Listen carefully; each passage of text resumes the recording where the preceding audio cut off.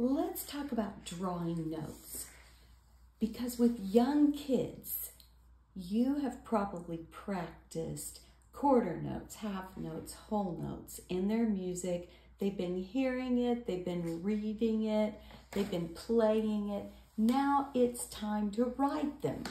And what I do is get a whole sheet of paper and I ask them to draw a big whole note in the box. And I tell them it takes up the whole sheet because it's 4 beats. And then we are gonna draw 2 half notes. And we're gonna say these 2 half notes fill up our page.